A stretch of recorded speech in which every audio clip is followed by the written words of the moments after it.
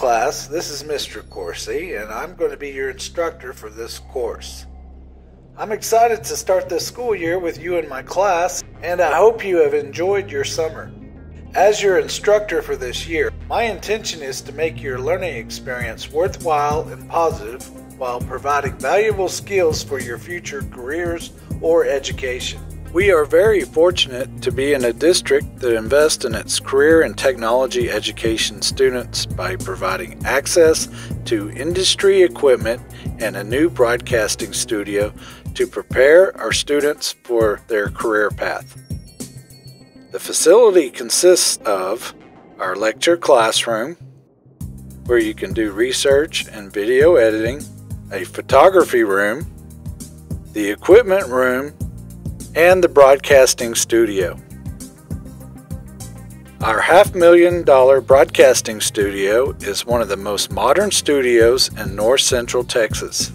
It is used by the advanced audio-video production classes and the district media staff. Like all classrooms, there are specific house rules and procedures that you need to be familiar with to ensure that everyone receives a positive and productive learning experience. It is very important that you pay attention and develop daily routines according to the guidelines that I established for this course.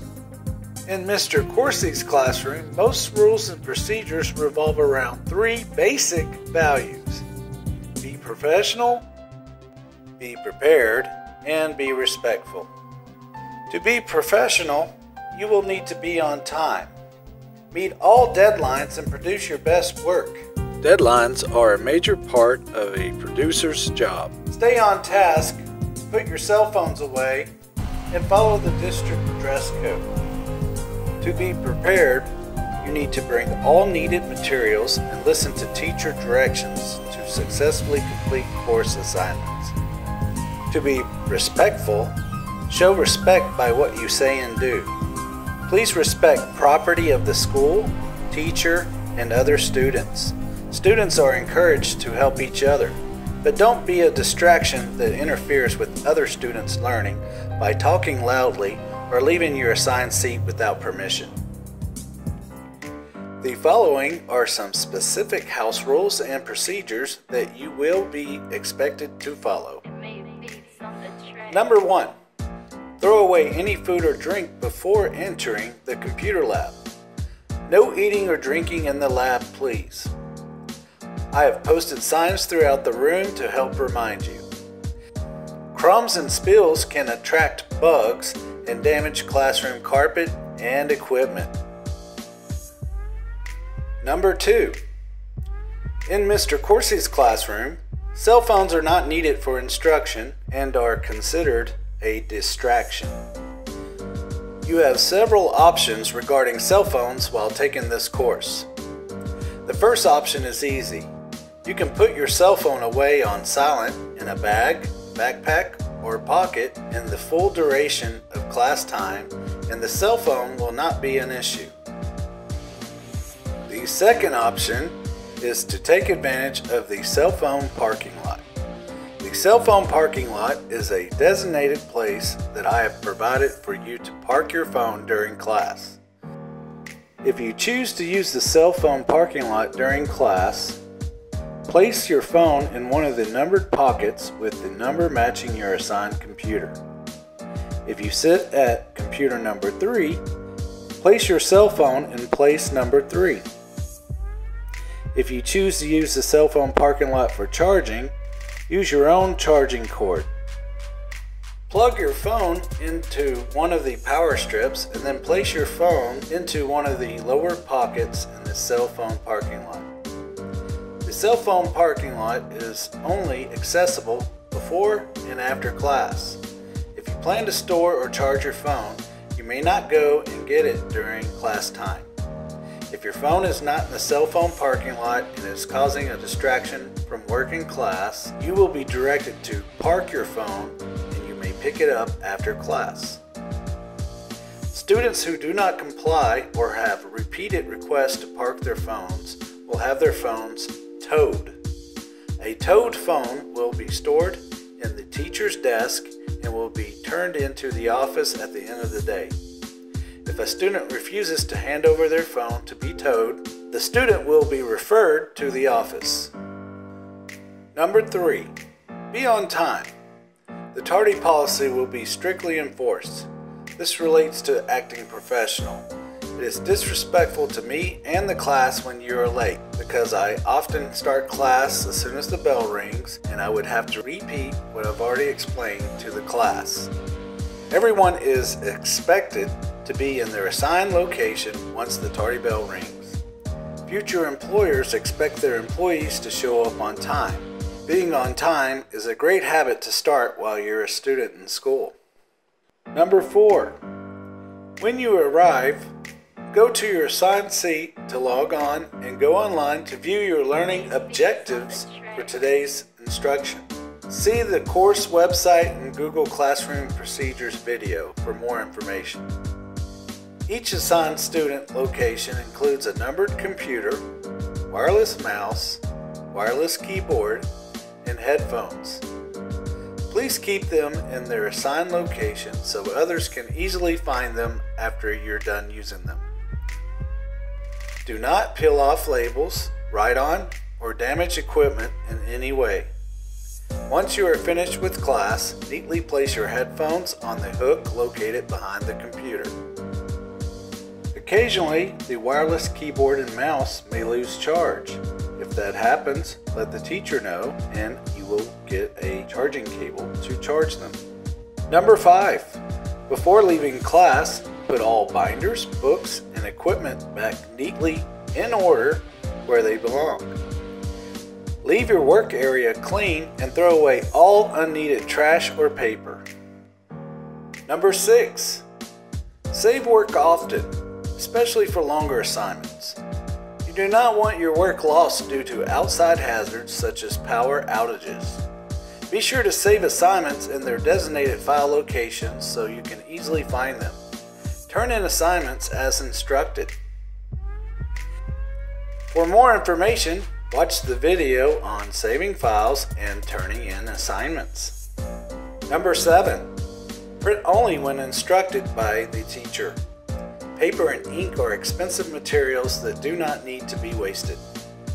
Number 8, follow the MISD Computer Acceptable Use Policy at all times. Number 9, always log off the computer before leaving class. You do not want someone else messing with your files or them needing to power down the computer so they can log in. Number 10, designated class hours are intended for coursework, discussion, and critique. Your ideas and designs will thrive in an atmosphere of open interchange, so have fun, share your ideas and your opinions respectfully. Behavior standards including active engaged participation in critiques and discussion, attendance, and timeliness can influence your grades. As a participant in this class, you are expected to attend all classes. Class participation includes contributing to discussions and critiquing your own and others' work, as well as diligently working on your own projects during the class period. Students are responsible for seeking help when needed. Students who need special accommodations are responsible for working with the instructor and the relevant school offices. Throughout class, please remain in your seat until the bell rings to ensure a safe and productive learning environment. Number 11, no lining up at the door. Remain in your assigned seat until class is dismissed. Number 12, when absent, you miss daily work. It is your responsibility to go online to see what you have missed in class while you are out. Come in before or after school to make up work. Do not expect to complete makeup work during class. It is your responsibility to take care of makeup work on time so that you will not have zeros. Number 13, use common sense and follow all regular classroom rules that you have traditionally followed. Let's talk about restroom privileges. All students are encouraged to use the restroom before or after class. Since this is a double block class, we will take a 5-minute restroom break between each passing periods. Throughout the year, you might have a need to use the restroom during class time. When going to the restroom during class time, you must only use the student restroom in the TEC building down the hall. Students that are found to be somewhere other than what is written on their pass are subject to an office referral. This is a privilege, so don't take advantage. And remember, the hand sanitizer is located at the front of the class for you after you return from the restroom. At the beginning of each semester, students will receive a pink paper with 6 restroom passes. These passes are only given out once a semester and are not transferable to other students, so you can't let someone else use your pass. If an emergency restroom need arises, complete the date and time information on one of your pink passes and give the paper to Mr. Coursey to sign. Do not tear out the passes, so leave them all together. Students are encouraged to use no more than 2 passes a 6 weeks, if at all. Students with special restroom privileges from the school nurse will be accommodated. Once you use all 6 restroom passes on your sheet, you will not be allowed to go to the restroom unless it is an extreme emergency. This is in place to ensure that students are not taking advantage of restroom privileges and to use class time as intended. To encourage students to use the restroom outside of class time, they can turn in the unused restroom passes at the end of the semester for extra credit points. Remember, you will only get these passes at the beginning of each semester. Let's talk about some building procedures. When arriving at the TEC, enter through the east door. The doors are timed to unlock at scheduled arrival times. If the doors are locked and you need to be buzzed in, go to the intercom and push the button labeled Video Production. It will call your teacher and you will be buzzed in once you have been identified.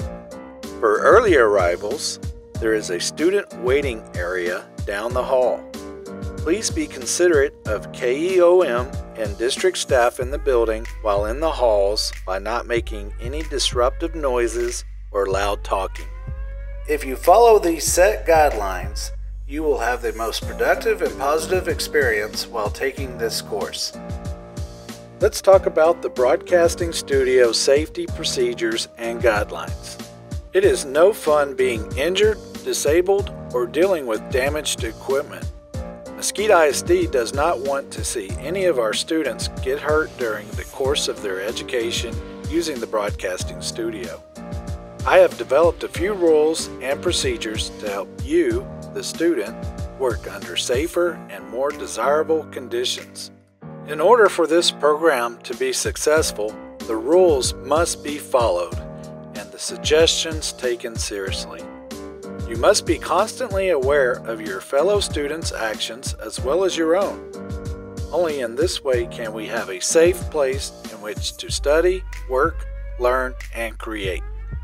The following rules, procedures, and suggestions will help make sure your time with advanced audio-video production is a positive, happy, accident-free learning experience. Number 1. No horseplay of any kind around cameras, props, scenery, or equipment. Number 2. No running with scenery, props, or any studio equipment. Number 3. Only one person on a ladder at a time. Number 4. Unauthorized personnel must not attempt to repair or test electrical equipment. Number 5. When the studio is not in use, secure all equipment with cables coiled out of the way. This prevents trips and falls, especially by visitors unfamiliar with the studio. Number 6. If any cords are on the floor and will need to be there for an extended amount of time, tape down the cords or secure them out of the way. Number 7. Do not stack cases, props, boxes, or crates so they might fall. Number 8. If water, oil, or any other liquid falls on the floor, Wipe it up immediately. Wet spots can cause falls. Number 9. Do not have food, drinks, or candy in the lab, near any equipment, in the control room or studio. Number 10. Only operate the equipment in dry surroundings. Do not operate or plug in any electrical equipment while you are on a wet surface. Keep the equipment dry. Do not operate the cameras in the rain. Number 11. Wear clothing that is appropriate for the job. Wear shoes that enclose the foot. Avoid sandals and slip-on shoes when operating equipment that moves or rolls like studio cameras. The talent must also avoid wearing green at all times. Number 12. Keep audio at a safe listening level. The audio is too loud if you have to shout so someone 5 feet away from you can hear you speak. Turn the volume down and use headphones when possible. Number 13. In conclusion, report all unsafe conditions, equipment, and people to the teacher. If you see someone being unsafe, you are permitted to inform that person immediately and the teacher later. You have a responsibility to do your part to keep from being injured. Some of the ways you can achieve this have been presented to you in this video. Your cooperation will protect you. Let's talk about lab technology and media. Throughout the year, you will incorporate imaging, video, and audio effects into your projects through the use of scanners, digital cameras, digital video cameras, digital drawing pads, headphones, microphones, and other internal and external audio mediums. The Studio Computer Lab is equipped with new iMac computers that are replaced every 3 years. External DVD drives and storage are available to those that need them. In this lab, there are a variety of industry media software available for students to learn and use on their projects.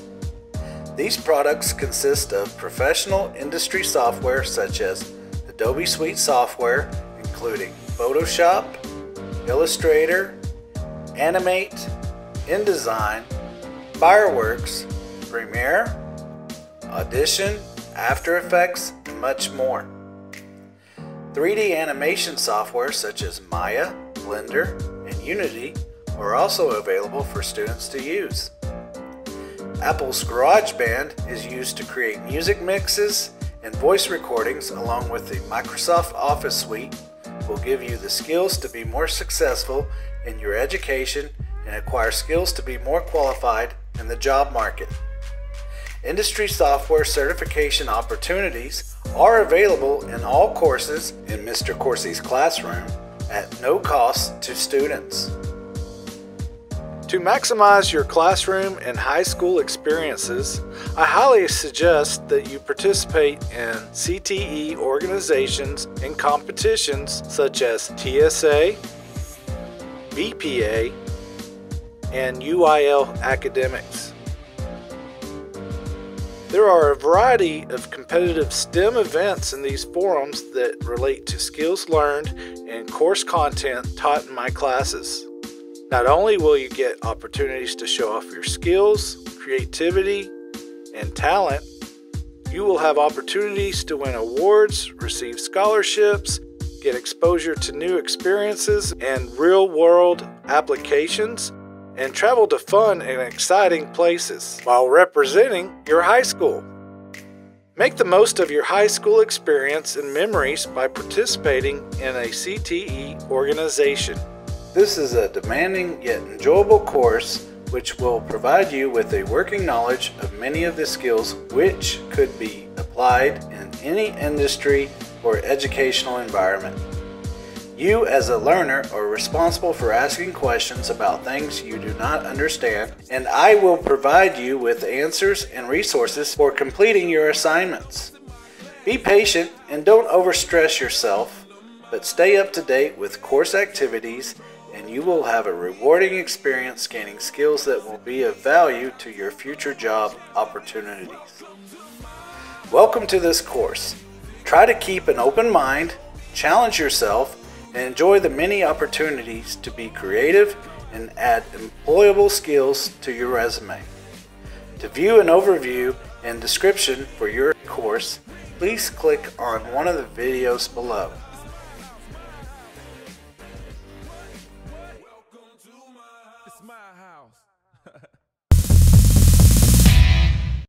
Hey class, if you like this video, please click like below and subscribe to this channel. Also, like us on Facebook and follow us on Twitter.